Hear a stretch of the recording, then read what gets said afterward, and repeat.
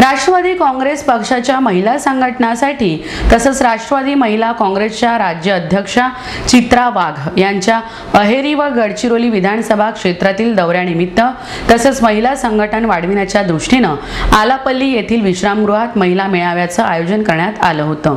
या मेळाव्याला राष्ट्रवादी काँग्रेसचे माजी कार्यकारी जिल्हाध्यक्ष बबलू हकीम, शाहीन हकीम, राष्ट्रवादी काँग्रेसचे जिल्हाध्यक्ष रवी वासेकर, महिला आघाडी जिल्हाध्यक्षा सोनाली पुण्य पवार, जिल्हा उपाध्यक्ष फहीम काझी, नगरसेवक अमोल मुक्कावार, कार्यकर्ते श्रीनिवास बिरगोणवार, लक्ष्मण येरावार, महेश येरावार, बाबूभाई आदींसह महिला व पुरुषांची मोठ्या संख्येने उपस्थिती होती।